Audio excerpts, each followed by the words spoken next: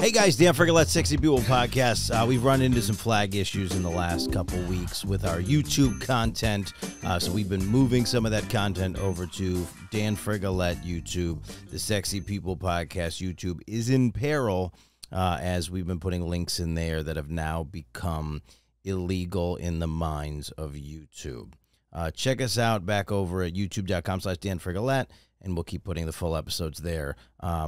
Stay tuned right now for the part 1 of Lexi Luna on the Sexy People Podcast.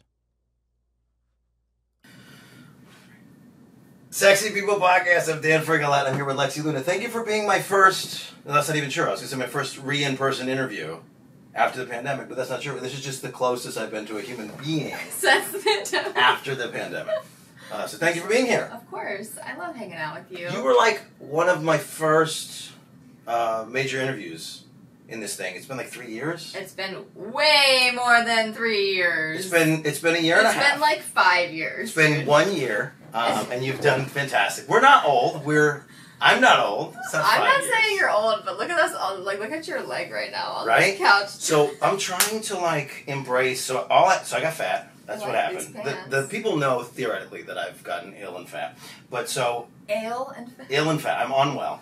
I'm unwell. And so I have calves. I still have calves. Oh, so I'm wearing calf pants. Look at these calves. These are my calf pants. Look at these. Right? And so these are, and then I've been wearing, what do they call them? They call them Hoochie Daddy shorts. What are Hoochie Daddy Hoochie Daddy shorts are like 3 to 5 inch inseam shorts. They're usually cotton, so you can show a lot of bulge. Do not show, don't, no. That's what I'm doing. Stop that. That's what I'm doing. Stop it. Why? Nobody needs to see bulge, first of all, unless they want to see bulge. That's like right. an Don't look at-home that. thing. It's an at-home thing. No, I was in Florida. I had to wear the Hoochie Daddy shorts. That's different. Oh. Okay, if you're in Florida, yeah, anything goes down there. But also, it's so fucking hot that I do not blame you. That's true. I've lived in Florida twice now in 2 different areas, and it is just fucking hot. And where are you? Are we allowed to cuss on this? I'm sorry. No, absolutely not. We're talking about pornography. You can please cuss. I just want to make sure so you don't get like booted off of I'm YouTube. I already did. That's why we had to change the name of this podcast. The name. You said cuss. That's like the cutest shit I've ever heard. Cuss, yeah. Can we cuss here? Cuss, it's so like 1994. Well, yeah, I'm a 90s person. Are you a 90s person? I was born in '89. I'm 33. You know, You give your full stats out? Yeah, I don't give a fuck. That's great. I'm a MILF, honey. So we are in a weird place, right? So like I was telling you guys, one of the reasons I started this podcast was that I met a person trying to exit porn right when I got to New York, and they were having the worst time. Mm-hmm. There wasn't a Mia Khalifa, there wasn't a Lisa Ann, there wasn't these people that like used their fame to then inform a new career. Right. So she was trying to like work in accounting at like Macy's, and they were like, "Nope, you can't do it." No, you can't do that. And so she just wanted to get out of her own shadow. So, what do you feel about? I don't want to retire you. But what do you feel about like after career stuff? Or are you gonna be able to do this? Are we at a place where you can actually like fuck until you die on camera? Are we there? Oh God, I don't think I want to do that. I will perform as long as the fans want to see me perform. That's always been my like thing. Is that I'll do this as long as people aren't like, God, she's old. Well, maybe she should stop fucking for a living. How dare she? How dare she show her saggy titties? I don't know how to say this without sounding completely pervy. Mm-hmm. I'm missing the people that were my age that have left. Mm-hmm. So the people that were my age did this thing. 39. They did this thing. Depending, unless like MTV's watching it, then I'm 27. So they did this thing. Because they'll never hire you in your 30s. No, this is where I was. Literally, I had to take my age back a couple years because I was auditioning for stuff for MTV, and I was like 32, and they were like, "Listen, this is a network of 20s," and I was like, "Fuck you." D. Ray Davis is 52 years old, right? And they're like, "He's black. It's different." Like, listen. So what I was saying was, all the people that are 39. I'm gonna name names. Do it. Okay, so I'll mention my friends. So like people like Alexis Fox, right? Of course. She's stayed in the business. She stayed in the business, and as a result, she's like legacy, like veteran, etc. Yeah, absolutely. Right, and that's the first class of person, my age group, that stayed past this mark. Oh wow. Katie Morgan, whatever. Yeah. All the people before that, like right when they got to that mark, they were like 35, and they were like, we should leave. We should do something else. They're trying to cram them into MILF, and then they were like, we have to just go start a family in Arizona and like change our name. So like, there's all these vacant accounts, like Sheena Shaw and Rachel Rocks, and all these people that are making money with OnlyFans that are not. Right. And I still would love to see them. I would love to see all the people that are my age. I'll be happy to watch Alexis Fox into her 60s, because I'll be 60. I'll still be your fan. Okay, so I saw this meme the other day, and it had a picture of a young guy watching MILF porn and an older guy watching MILF porn, and it said, the first one said, watching MILF porn because it's a fetish, and the second one said, watching MILF porn because it's age appropriate. That's what I'm talking about. I'm at that age. I'm at the age where I'm 39, so I can date someone my age, their mother or their daughter. Like, I'm in that sweet spot. Yeah. But so I really do. I would really like to have access to, like, it's weird if you're 20, you're looking for 80-year-old porn. But if you're 80, you want 80-year-old porn? Yeah. Or maybe, what's the cutoff, do you think? I don't know. This is such a what's the female cutoff? Interesting talking point here. I don't know how we got here. I don't. I think you took us here because you're feeling some certain way about your age. I stopped working. It's over for me. Oh, fuck me. Let me sit up so we can see something. So, I don't know. There's got to be an age. There's got to be an age where it's like, that's fine. Because everything is arbitrary. Right? 18, being able to have sex 16, 17, 18, that's arbitrary. Well, we don't talk about that until we're 18. State by state. And then, so then what's the cutoff? What's the cutoff where you can't have sex that we know about anymore? Let's make it right now.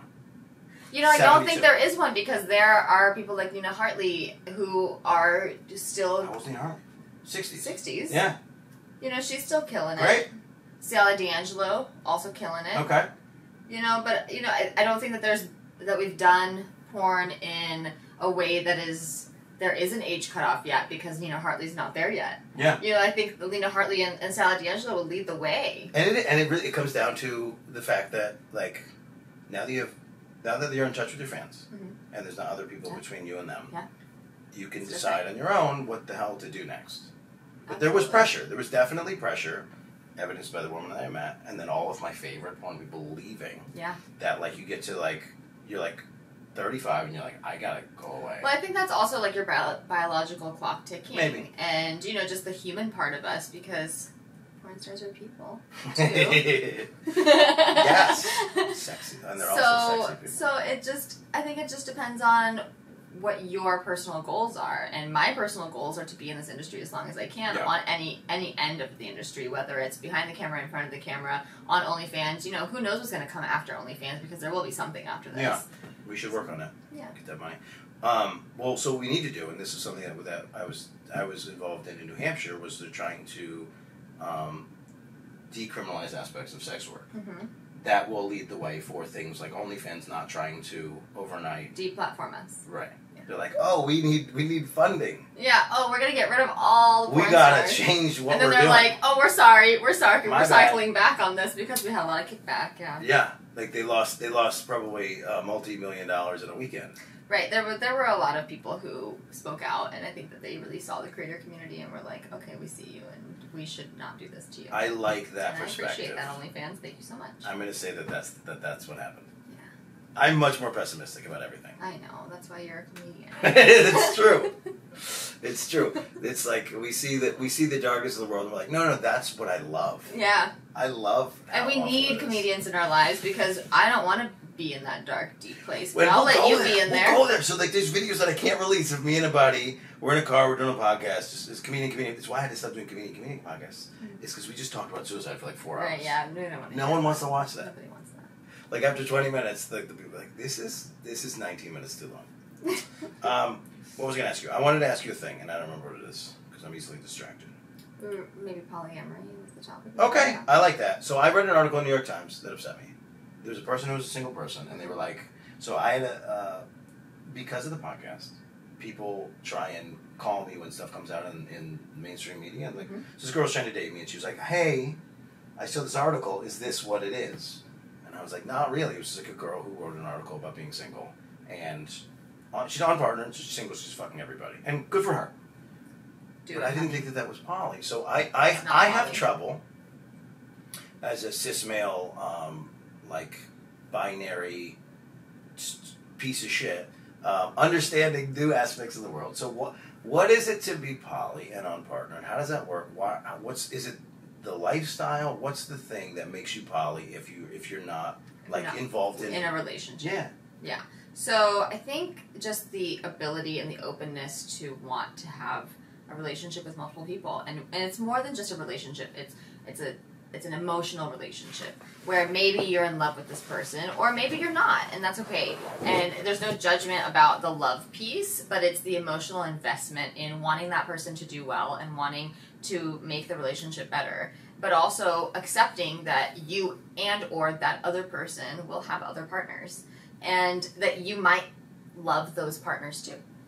How do you explain to somebody that you love them and another person at the same time? This seems to be a concept people can't handle. It is. It's tricky because you really don't know it until you feel it, and that's the shittiest answer. But when you love somebody, and then when you find somebody else that you're like, oh, I feel like I'm cheating on this person because I also have strong emotional feelings for this other person, if you haven't communicated that, and if that isn't your definition of cheating in that relationship, then I can kind of understand how that emotion would like really take the better of you. But at the same time, if you communicate your needs and your desires effectively with the partners that you currently have, that's where the polyamory part comes in. Because if that other partner is okay with you also loving somebody else, yeah. And you know, to me, it's one of those things where it's kind of crazy to expect one person to be everything for you in a relationship. And that's the poly hinge. Yes, that's the hinge. Is that you have to. Part of this whole thing is accepting somebody for who they are. Yes. And not getting mad about their flaws and not trying to change them. Exactly. And so if there's a piece of you that doesn't line up with a piece of another person, then poly says, well, then go find the thing that will enrich this piece that you're missing. Right, but doing it ethically and, you know, morally and honestly. Honest non-monogamy is much better than, you know, it's like being the ethical slut. There's dudes love to just, and I've met women in my periods of dating toxically who want to be poly but don't want it to be open. They want you to be locked down, and they want to go do the thing. So they're just cheating, and that enriches the other thing. So that's different, and there's just so many different types of relationships when it comes to that kind of thing. I'm sorry, I'm like putting my hand right here, but we're so awkwardly next to each other. Here's my tiny question. Little couch. Yeah, this is a porn couch for sure. This is This is such like not quite the casting couch. It's like an audition couch, yeah. Because I shouldn't be in the shot if that was the casting couch. Yeah, you'd be over there behind the camera. And then just be like my feet and my butt or whatever. And so, is there a finite amount of love? I guess that's the thing. That's the question when it comes to loving other people. I think humans have an undefined part of love. It's, you know, you what you really have is a defined amount of time. You can't give enough time to two partners as you can to one partner. But, you know, if one partner is fulfilling all your needs except maybe a sexual need, then you find that sexual need with somebody else, but being open and honest is what keeps it polyamorous and what keeps it open. And, you know, if you fall in love with that person because of the sexual need that they're giving, that's not disingenuous and that's not cheating. But as long as the lines of communication are open, think about it as if you have a new puppy and an older puppy. The older puppy, you loved him. You gave him, you know, such a good life. And now you have a new puppy who's coming into the relationship. You don't have enough time for the old puppy, but you're splitting the amount of time that you have between the two. So neither one is getting your full attention, but the puppies also have each other. I like the analogy because what it comes down to is like, my dog's potty trained. Mm-hmm. But now I got to spend all this time making this other dog understand what the expectations are. And so that puppy, more than I need, that puppy needs my help to figure out how to like be a part of this thing or how to be a part of this family. But then this is the hard part. How does old puppy not get jealous? Yeah, jealousy is a really tricky part. And, you know, jealousy is something that makes us human, and we feel these emotions, and those emotions are very valid. And if you feel jealous, then that is how you feel, and it's very real to you. But if the other partner is like, well, you shouldn't be jealous because I love you, that's not enough, right? And it takes a lot of communication. Having the open lines of communication and being willing to accept what your partner is telling you is really important. Right. Because if you say, well, you shouldn't be jealous because I love you too, that might not be enough to satiate that person, and to say, okay, well, but what about when you don't love me? Right. You know, and it's one of those things that's really hard to put in words, but opening the lines of communication between your partners is what's going to make the relationship successful. Any relationship, not just a polyamorous one. Because I'm stuck, so I might not. I might could. Mike could. A Texas thing like it. I might could be in a relationship that's poly open. I have no problem with that, but I feel like it'd be harder. It's harder for me to find a partner that's in that space, especially now, especially because I'm not communicating in the best way.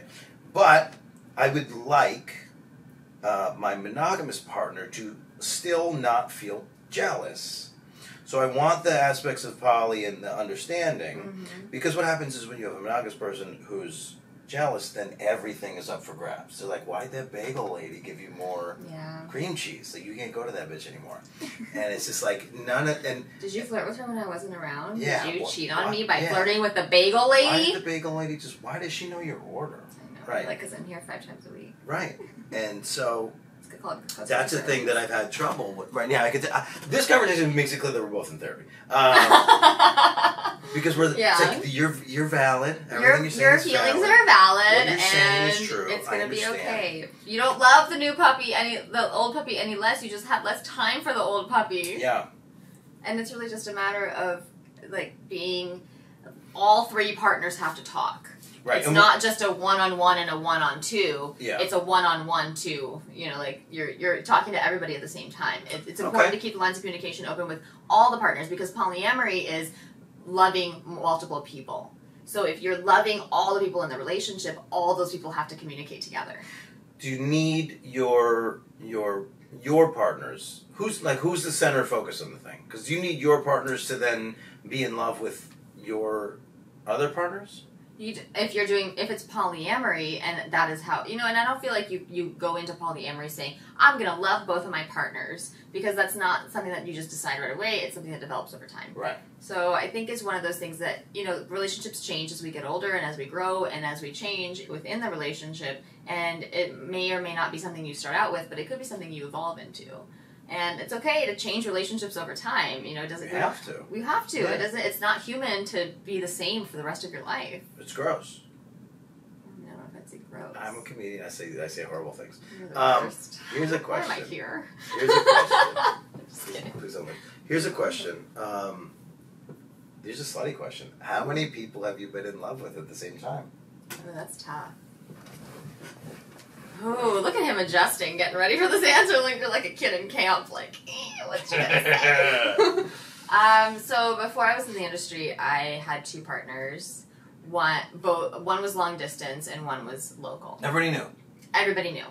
Complete line of communication was open. Everybody knew when the play happened, what kind of play, like that kind of stuff. It wasn't like play by play, but it was also very honest. Yeah. I was in the kink community and the kink lifestyle. I really enjoyed that, and that is kind of where I felt like I found the most open people. Yeah. And when it's a Florida thing, right? That's where yours. No. Yeah, I mean, one partner was in Florida, one partner was in Chicago, so it was very different. Okay. Because every time I'm in Florida, there was like, there's a kink community here. Yeah. And then they don't tell me more things. So like, it's over there. Just go over there if you want. It's over there in this one warehouse. It's over there. Go there. So when I had this relationship, I got a certain amount of attention and affection from both people. Yeah.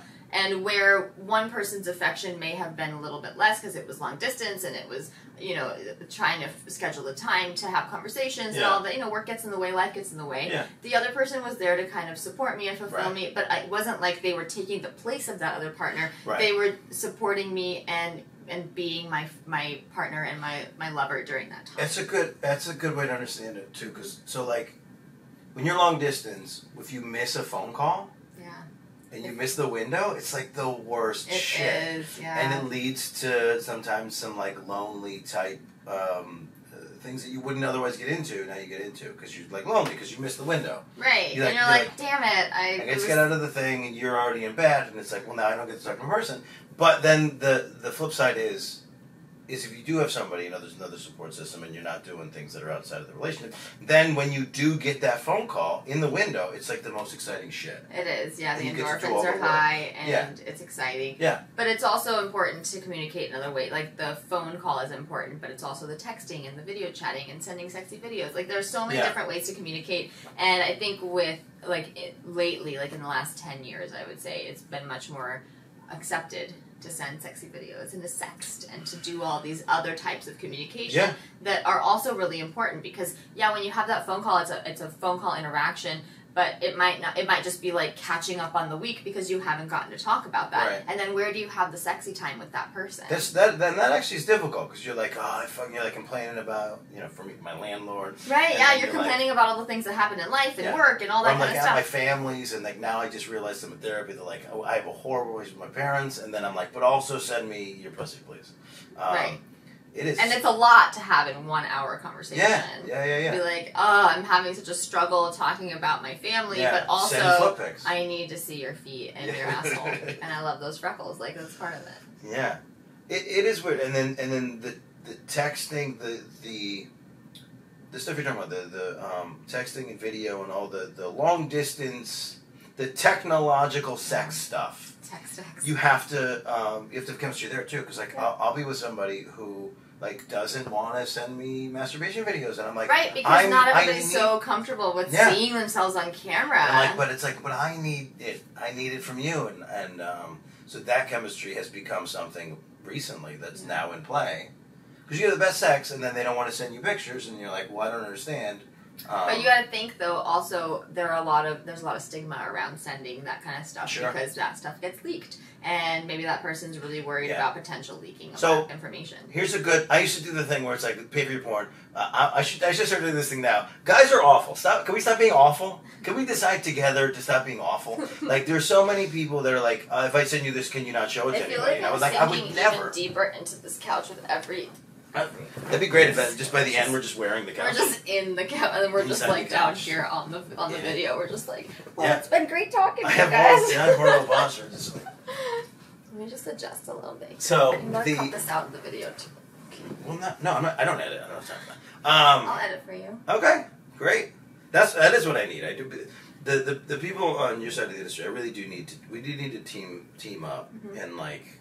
Because people are editing, people are doing things, and that's stuff that I need to figure out how to build. One of the things I thought I could cheat by doing this podcast was like, it's more people have a shit ton of followers. I'll just get their followers. And just piggyback off and it's like I really didn't understand. No. That like I'm never going to take... Because my followers are still mine. They're just going to come watch our thing. Right. I'm never going to take whoever's... Well, let's use yours. Because what you're doing, that's what... And it's gotten even tighter recently because of TikTok and all the things. It's like, when TikTok first came out, it was like, all I do is videos where I throw eggs at my wall. And then that's it. And then if you did a different video, they're like what the fuck is this? Yeah.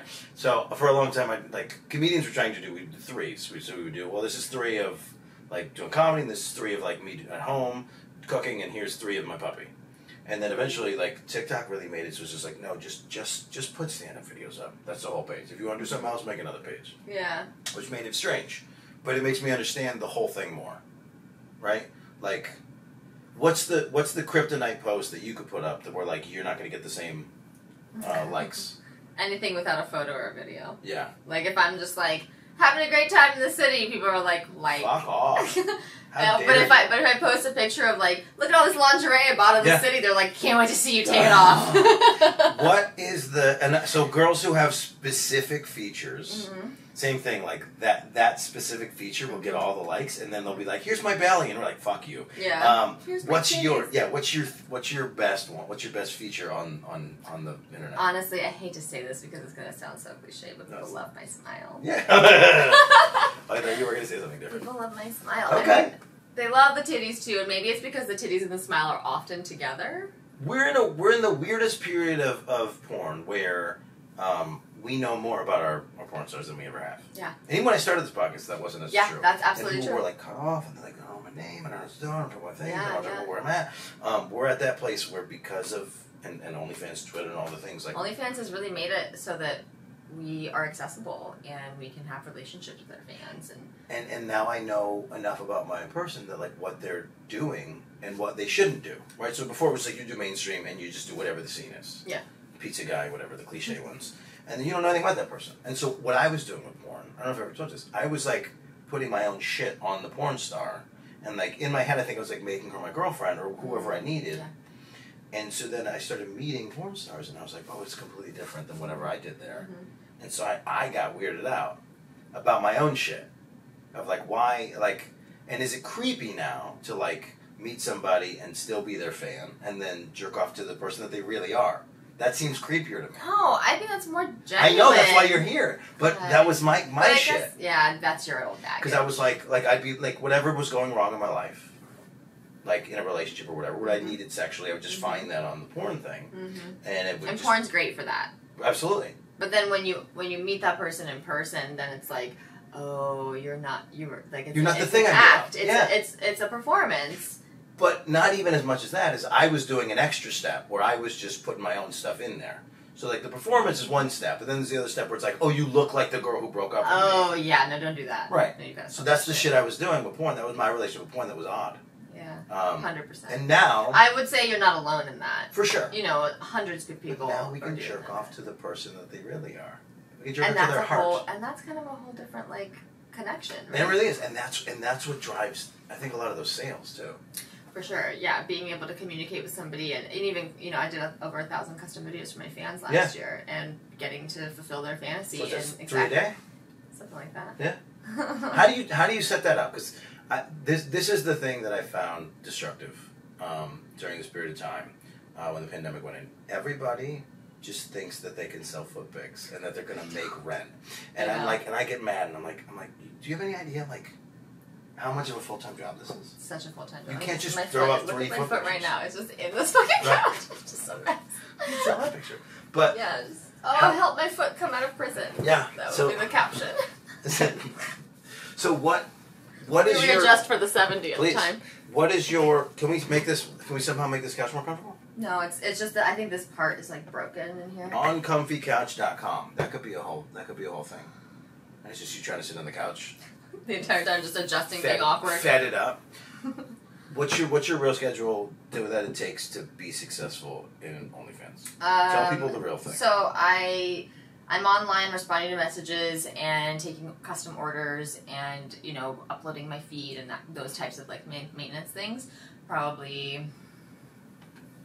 it's definitely 7 days a week, but I try to keep some kind of hours because I'm not always available. I sleep too, and if the OnlyFans girl you're talking to seems like she doesn't sleep, it's not her. You're right. She's not real. Yeah, I don't want to blow this up, but they're responders. Yeah. Yeah, and most people know that and they're aware of that, and Reddit has made it very, very known that that's what it is. Yeah. That there's just a person ready to go. Yeah, and that's disingenuous to me. I like to connect with my fans on a real level. So for me, I like to just keep, whenever I wake up my OnlyFans, and then I talk about all of that and respond to messages overnight, and because people are in different time zones, and I understand that.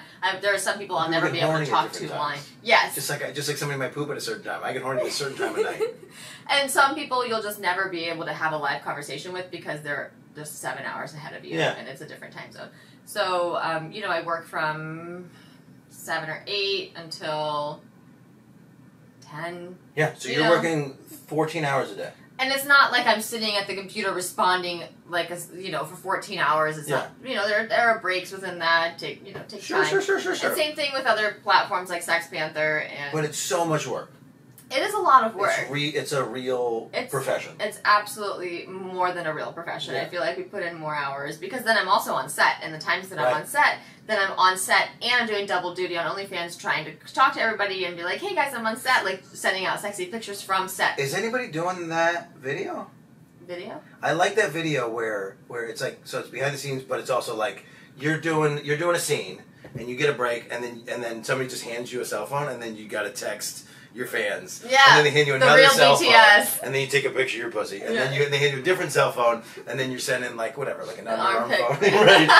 I want to see that content because that makes me. I think that would be a lot of fun because that's the true reality of it. Because I have 2 phones, one for Sex Panther because I get so many texts a day that it would be unmanageable if I got them into my real phone. Right. And then my real phone, I'll take all the sexy pictures on, and then their iPhone, so I can just airdrop them to each other and send out the photos to my fans, which is awesome. But it's a lot of fucking work, and so when I do take 2 weeks off, it's I kind of fall off the map, and I fall, everything falls off because if I'm not doing it, nobody else is doing it. But you can but there's time posts now, right? So you can even do that. Sure, yeah, but and that's Yes, to a certain point, but then I come home after 2 weeks and there are 1,000 messages on OnlyFans because I haven't actually talked to anybody for 2 weeks. Right. So it's tricky in that regard, but I feel like the management of it, I also don't feel like I have so many fans that I have to have somebody else doing it. Do you have like a number? How does this work? For people that like for really Sex Panther? No, like for people that are like really successful at the entertainment in general. Like I was hanging out with a buddy who's like super like pertinent in like South Africa, and we were just talking. And I was like, yeah, because you have 112. I go, because you have 100,000 followers. He goes 112, and he's like, what? 112, but NBD. 112. So like, and he knows how many people like live in each of the countries that he's like putting content out in. Are you like down to that thing where you know how many people are actively giving you support in the way of funds in any given month? Like, not really. I don't really look at it like that because if I'm chatting with you on a platform, it's a pay-to-play chat platform. So Sex Panther, OnlyFans, Loyal Fans, those types of places, that's where I spend most of my time because it's, that's where I make the most of my money. But it's also the place where the fans value me the most because they understand that it's pay-to-play and they're willing to do that because they just want to support me and they love me and they are excited to see my new content. Sure.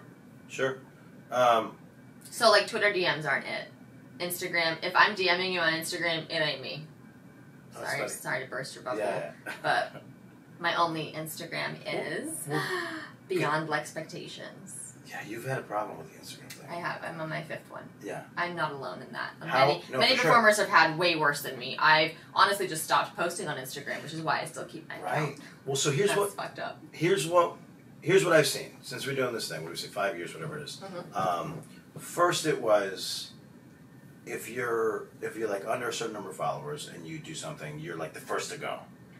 Then they started. Then people were hacking accounts. That was like That's a big thing. Yeah, hacking was a big thing. Then it became you could have 1 million followers, and you're like the reason why Instagram exists, and then they'll still take your account down.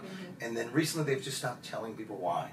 Yeah, that's the new thing, and like it's really their prerogative, which is kind of fucked up. But if you break the terms of service, they can say you broke it for whatever reason, and they don't really have to give you your account back. Right. And with Twitter, if you make a backup account, that's technically an illegal or against the terms of service. You're not supposed to have multiple accounts. Oh. So if you get banned off Twitter, and then you make another account, and you're like, okay, deleted at 145,000, like that's just more ammo for them to delete you again because it's against the terms of service to have multiple accounts promoting the same thing. So I don't know why somebody writes deleted 140,000. Just be like, because that's in their head? No, because they want people to be like, it's not a 1,000-follower account. I had this many followers. And I'm real. And yes. So I don't know. For me, I have 2 accounts on Twitter. One is to promote my sex doll. One is to promote me. And I very clearly state this is an account promoting the sex doll modeled after Lexi Luna XOXO, which is my Twitter handle. And crushing. I don't even need to be here. Shameless plugs, yeah. You just like Bill Burr's got his own thing. Just do your own podcast. I don't even need to be here.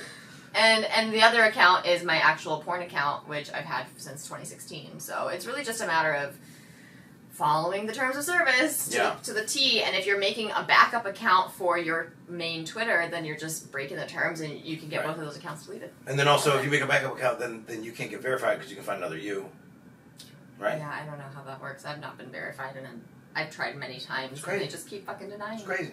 Okay, so let's talk about the sex doll. Okay. I don't know, how does this process take place? How far are you into it? And then, what do I get? Tell me the whole thing. I don't know how to start. Okay, so the sex doll is released. We started this in, April of 2020, so like during the height of the pandemic. Yeah. A company reached out to me, Sex Doll Canada, and they partner with WM Doll in China, and basically I went to the studio to get 3D scanned. Okay. So there were. Oh, you didn't have to get molded. No, because shipping the molds to China, it's very likely that they'll break. Yeah. So we decided to go with the 3D scan and instead it's smarter. Yeah, it's technology. They got to figure it out. Sure. It's like how long ago the hologram of Tupac. We're good. Yeah. So there were like 150 cameras, DSLRs, in this cage, and you stand in the cage, and they all like turn on, and it's like this it looks like 100 bats are looking at you. Yeah. And they just like look at you at once.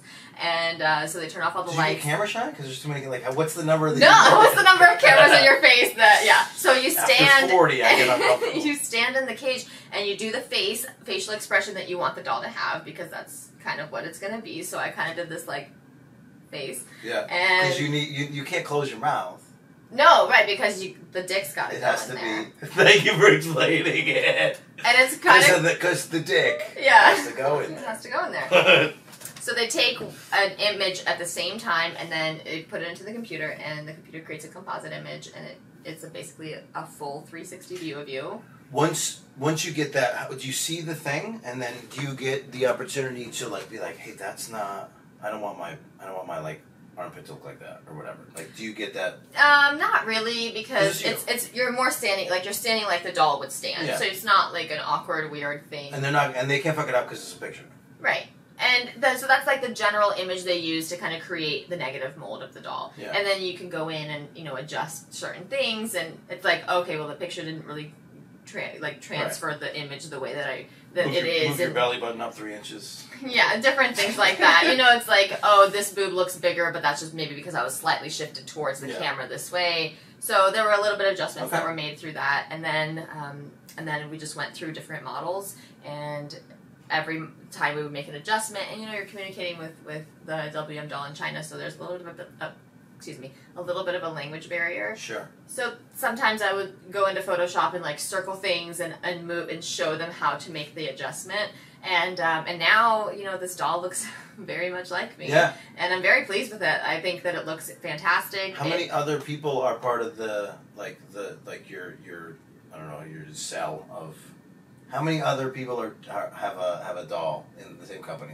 In the same company, none. Real Doll is probably the biggest competitor, and Real Doll has stars like Stormy Daniels, Asa Akira. You're the lead spokesperson for this whole thing. For this particular company, I'm the only porn star they have. Did you get to feel like? Well, what do they make otherwise? They just make. They make sex dolls of just generic sex dolls. Did you get to feel Did you get to decide what your skin like? No, it's all TPE material. It's all TPE material, and it's basically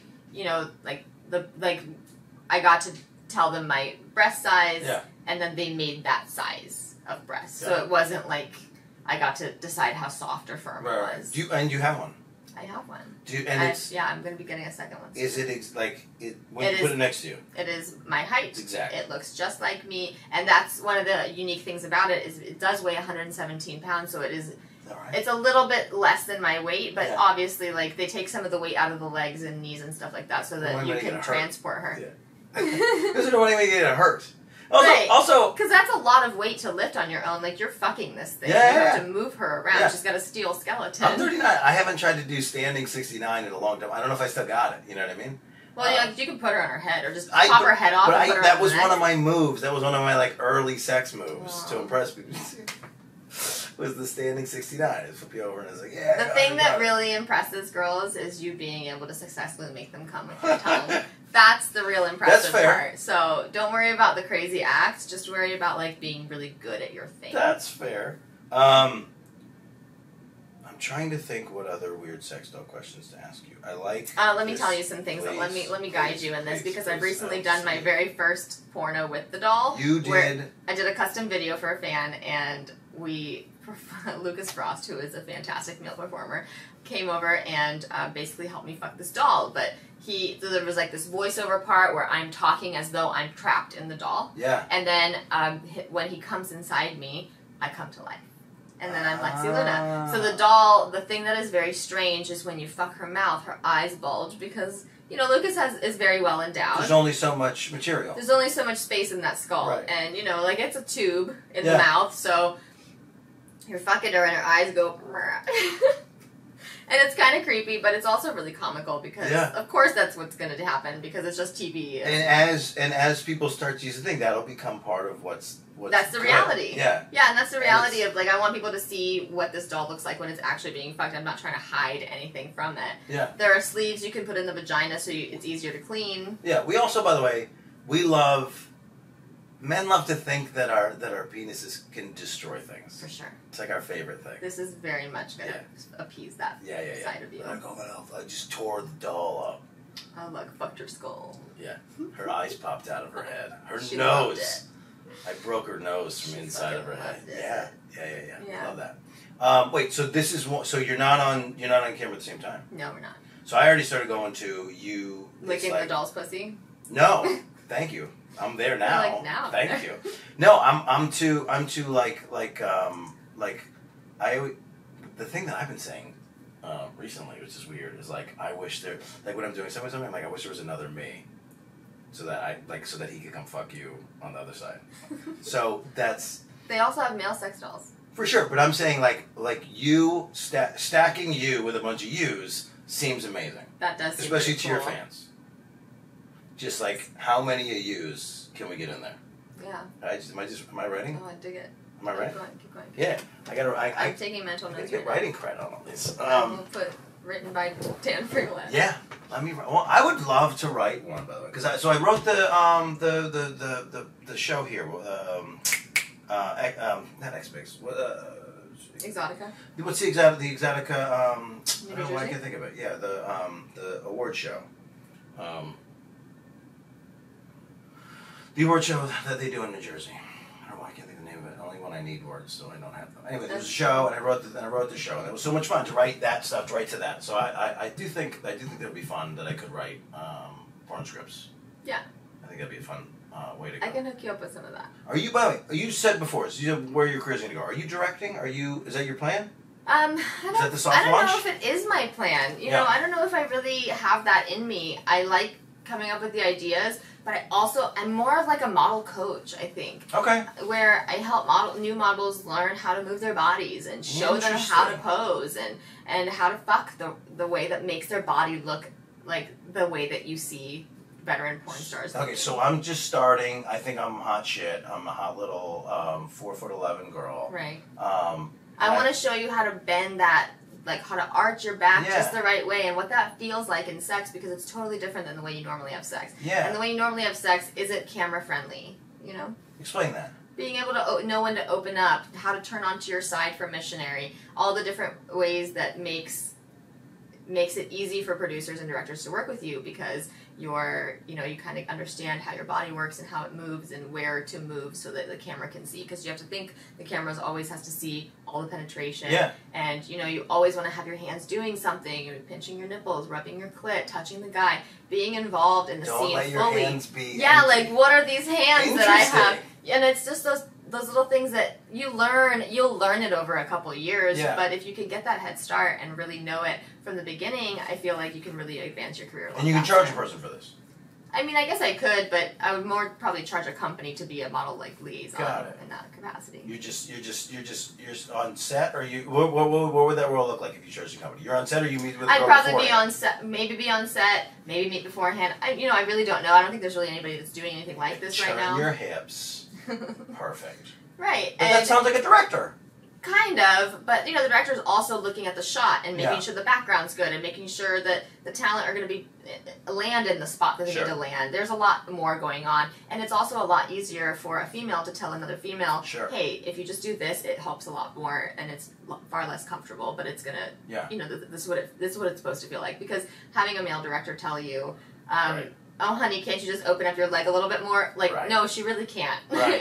Right. And, there are companies that have model liaisons in that capacity, but they're more for, making sure that the consent is there and that type of thing, not so much about teaching the model how to pose her body. Okay. Make sure the consent is there. So, there's been some controversies recently with people that were at the beginning of the industry, people that are new in the industry. Mm-hmm. People new in the industry were able to take down some people old in the industry because they're like, I would not do that. The thing on the paper that we said we're doing that. Right. Do you think, in the amount of time that you've been in the industry, that clear consent has changed at all, or did you come in at a time when that was like a very important specific thing? Right. I kind of came in at a time right before clear consent was discussed on camera, recorded, and it was all, you know, everybody signed a checklist, and you went through an actual checklist and talked, like, I don't do anal, it's okay if you lick my ass, but don't put anything in my ass, you know, and all those pieces are really important, but I came into the industry just before that, and I feel like that really started after, like, in and after the pandemic, where a lot of people were like, oh, we've kind of been doing models dirty and not giving due diligence and not making sure that they feel safe on set. So I've seen a lot of companies shift towards doing consent checklists, and you know, you're with your male partner and with the director all right there, and you're recording it so everybody has, you know, proof that the conversation happened, and if something were to happen later, it's like, well, this is what was agreed to on the consent checklist, even though consent is in the moment. If we say, and at the end they'll say, if at any time during this video you feel like you've said yes to something but you no longer want to do it, it's perfectly fine, just, you know, say something. What if you do it and it's just not going the way you want? Just yell cut. And, you can say, and everybody you can, like, makes you feel super, safe word, cut, red, whatever. And then you can't air it. Right, and they'll edit around that, and we'll have a conversation, you know, we'll stop the filming, and we'll have a conversation about what to do next and where you want to go from here. But I started in an era where that really wasn't super discussed, but I came in at 26, and I was very like, these are my limits, and I will not go past them. Now, I know a lot of people didn't have the power to do that. So I feel very fortunate in my age and my ability to say those things. Well, because the people came in strong off of, like, self-camming when you got here. Or at least that's my perception.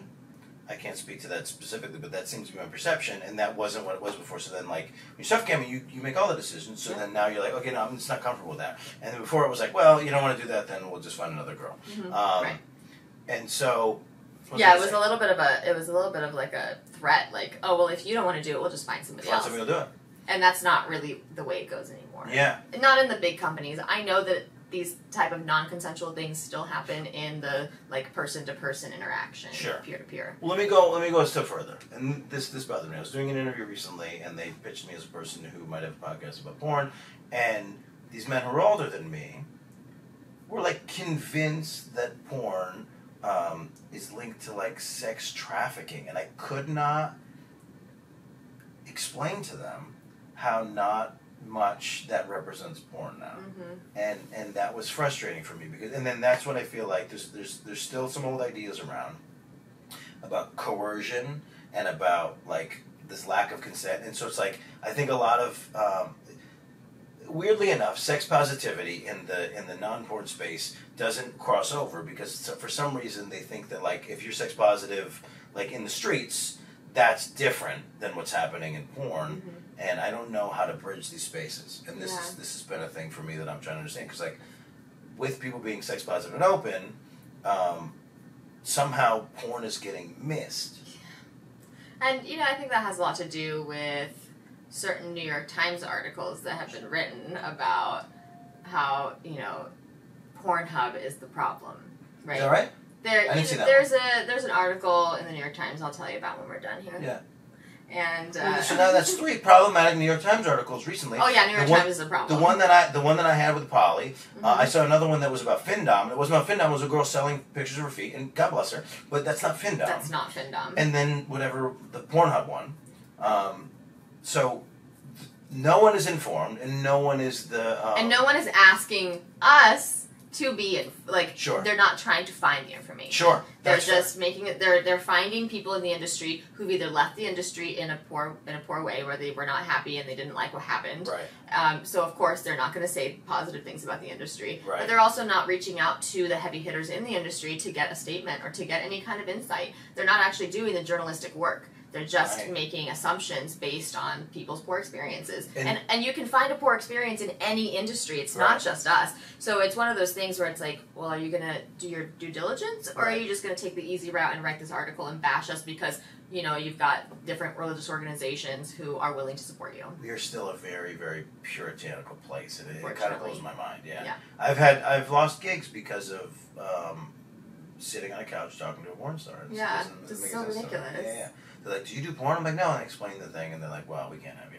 And it's like, it's a very strange... But I get it. I get that that's a thing that still controls our country. And to think that it doesn't... I mean, it's still really controlling the world. Spain just recently is recriminalizing sex work. Is that right? Yeah. So what are hot places to film outside of the U.S.? Never done it. Never. I wouldn't do it. It's You wouldn't not do it? worth it to me. It's not worth potentially getting caught. I don't know what the laws are in other countries regarding that kind of thing, and I don't want to end up in jail in another country and have to deal with all that mess. It's just not worth it. There was an article I read about girls, I think in Dubai, taking nude photos on their balcony with the Dubai landscape. It's a scary place. What are you doing? Yeah, like, scary. don't. It's not worth the fucking photo. You have to get a license to drink alcohol. That's a scary place. Yeah, like if I can't walk down the street at the same pace as a man, I do not need to be shooting porn there. Yeah, that's a scary space.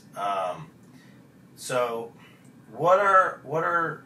It's interesting because I didn't anticipate working this thing so long and seeing people like be so successful because I didn't really realize or understand how the thing works. What are upcoming goals? What's like a middle goal, and then what's like your within reach but like long-term goal right now? Okay, upcoming goals. I am going to be making my first like full Lexi DVD that I'm going to produce myself. Great. It's not necessarily going to be like a full like feature type thing where it's, you know, like moody and all that. It's kind of going to be funny, and I'm just kind of keeping it light, doing a fun project with some friends. It's a single narrative, or it's broken into chunks? It'll be an overall narrative, but the scenes won't necessarily like it's not all going to happen like at the same time, right? So I'll give you some more info when we're done, and it'll be. I'm actually trying to make something for award season regarding it, so I don't want to give details too much. Yeah, sure. And then an upcoming goal. So that's the upcoming goal, and then like the middle goal would be. Wait, so how long? That's going to be between now, in 6 Okay. months. And then the middle goal would be more social media presence, more TikTok, doing TikTok. Like I have an account, but I have not ever talked or ticked. I don't know. Ticked or talked. I've never ticked nor talked. That's the cutest I've ever seen. I don't know how restrictive is TikTok. Pretty, but I also am very aware of that. I've watched all my friends lose their TikTok accounts. Okay. And, you know, I really just want to show my personality more. I want to be more open with my fans. I started out that way, and then I kind of got busy doing scenes and being busy, and OnlyFans and pandemic and everything happened. So I want to get back to the roots and to more just like being my perky, puppy, fun self. And that's what spelling bee content. Do some spelling bee contest, you know, because that's what my fans really fell in love with in the first place, and that's really who I am. And I just want to get back into doing more of that stuff, and I want to do it in a way that I can actually present it to people, not just have ideas in my head that'll never come to pass. Right. So I actually physically want to make TikToks, and I want to do more on Instagram and go live more on platforms that are not paid, because that's where I'm going to find my next fans. Right. And once you figure out your lane, I guess it's a good way to say it. Yeah, right. It becomes very easy to make that content. Yes. Because now you're thinking in that space. Yeah. And I don't know, right now, I don't know what TikToks will hit. So I'm just going to kind of do a bunch and see what my fans love the most. And that is what's weird, is like I've watched, you know, comedians and people in your industry try to figure out a thing, and then once something takes hold, you just got to grab onto it and just take the ride. I feel like that happened to me a couple years ago, pre-pandemic, when I decided to really embrace the MILF profile. Yeah. Where, Were you trying to fight it before? I wasn't trying to fight it. I think I wasn't just really, like, I wasn't exploring it enough. Yeah. I had done a few scenes that are MILF-based or, like, old women in charge-based. Yeah. But I wasn't really doing a whole lot. And in Exoticas, I would always, like, try to dress in bikinis like the other girls were doing. Yeah. And that's just not my look. Like, I'm the one who dresses in pencil skirts and like, MILF tops. Right. So once I started doing that, more fans felt comfortable coming up to me because I wasn't dressed in basically nothing. Right. I was dressed like a woman, and I was really portraying the way. Yeah, for sure. Right. You know, you're going up to this beautiful woman who's wearing 2 pieces of clothing, like they're all like, you know, 5. They know they're hot. You know they're hot, and who are you? It's intimidating for sure. Yeah. You know me? I was like avoiding making eye contact with people at the conventions for a couple years, and then like somebody like had to walk into the aisle and be like, Dan. And I got out of her line, and I was like uncomfortable. And it's like, come hang out. What are you doing? Yeah, it's hard. The same way. It's very hard. I'm the same way, especially around pretty girls. Like it's hard to be like, I don't want to look at your tits, so I don't know where to look. Yeah. Like, do I look at your ear? Like, where are we going here? And so I noticed that once I started looking more like the way that I looked in the scenes that they saw me in, they felt a little more comfortable Yeah. coming up. And even new fans, like I've met far more people because they were like, oh, hi, you're clothed and I feel like I can talk to you in a real way. Not that the girls who are wearing bikinis shouldn't do that. It's I just think totally we don't, their look. I think we want to separate a part of it too, because we don't want to show up and be like, I'm going to be creepy at home. I don't want to seem creepy when I show up. Sure. And I don't think the performers want to feel crapped on. Yes. Either. So it's like I'm gonna hold it together, and I'm gonna go home and be a pervert, like the way it's supposed to be. Right. Yeah. Keep your perversions at home. Yeah.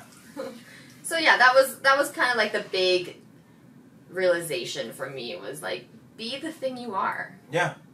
It's okay. You don't have to create a second persona. Just be yourself, and people will love you. And then figure out how to play that thing and then how to market it. Yeah. I mean that's really just the best advice for anybody who's doing anything. Entertainment. Anything entertainment. It shows. It's so hard to make a second persona. Like, I do not have time to be two people. And it shows. When you're not doing real stuff, it shows.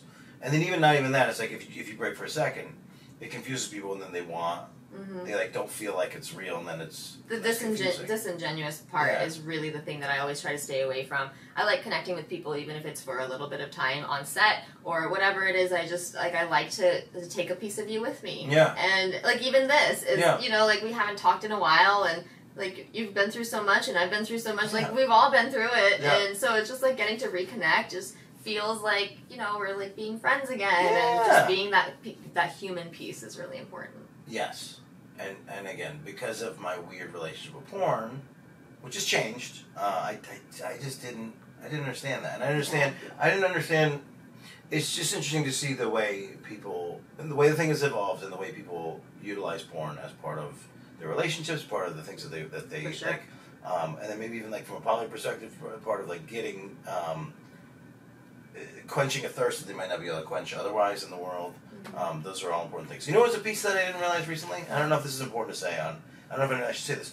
I think there's a lot of people that. I think most people don't get to fuck what they want to fuck, and that's like a big part of who we are as people. I think so. And for a myriad of reasons, and so I was operating under the idea as an arrogant male that like I just get to like everybody that I've been with is just like because that's how I wanted them. But it's like it's not. It's got nothing to do with it, and also like the older I get and the more I like look mortality in the face, it's like, I'm gonna be an old creepy man at some point. For sure. And so, feeding that little thing, and then also like normalizing it, and like shrinking the gap between like being able to get something and then not have to be creepy about it, is going to like make a lot of things better. Yeah. And the more we like destigmatize porn and normalize it. Like takes out the worst parts on either end. If that happens with anything you're destigmatizing, right? And once you shine a light on it, like it's no longer a scary thing. Yeah, and we're in this fun space where we're finally like telling people to like accept and have the sex they're supposed to have. Whereas before it was like, and both are still fun. Where you're like having the sex you're not supposed to have is fun. Like that's what's fun about sex is that it's like it's wrong. But then now it's fun that it's right. Yeah. And the two are fighting, and I don't know who's going to win. I don't think either one has to win. I think they both have a place to exist in the porn. Like, that's the thing about porn. It gives a space for everything, and especially with being able to access porn so much easier these days, you can find your thing, whatever it is. Yeah. And hundreds of girls have done it. Yeah. Or hundreds of people have displayed that. And it again takes away but also adds the taboo factor, right? Yeah. It takes it away from the society piece, but it also really adds it into your own, like how taboo is taboo for you, it's different for every person. Right. So it's one of those things that makes it really, like once you shine a light on something, it makes it available, accessible, and consensual and sane and happy and a positive experience. Thank you for listening to this episode of the Sexy People Podcast. Wherever you're hearing us, we're on The Other Thing. If you're on Google, we're on Apple, etc., etc. Everywhere that you are, we are. And if you switch platforms, we'll be there too. This is the Sexy People Podcast. This is part 1 of my episode with Lexi Luna. Part 2 will come back next week. You can pick up with our chat there. Thank you so much for listening. Please follow her, pay for her porn, and all the things. And we will see you and hear you, and you'll hear us next week for part 2.